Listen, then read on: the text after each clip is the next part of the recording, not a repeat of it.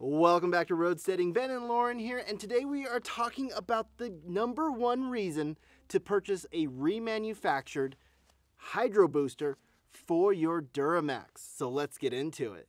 Now today we're going to be installing these brand new genuine OEM hydro booster that we picked up from the D-Max store. No, this is not a sponsored video, but this is a brand new one, and it's for the 2011 model. We all know the upgrade for the 2011 from the LBZ.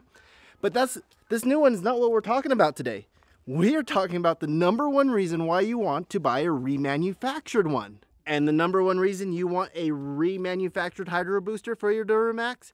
Well, you really like changing out the hydro booster in your Duramax. This is the second one we've had in 2 years.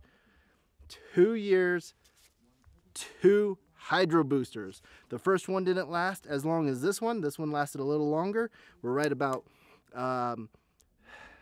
2 years, almost 2 years on this one, and the other one only lasted us less than a month.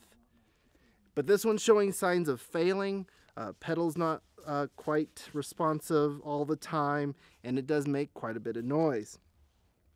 So we are replacing it with that OEM one, the one that everyone recommends to do. No one recommends this.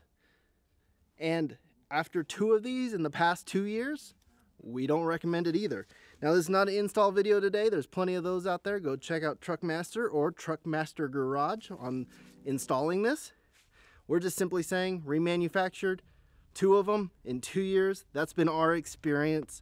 We're not master mechanics, we're do-it-yourselfers, and our experience with remanufactured hydro boosters for Duramax, pretty short lifespan.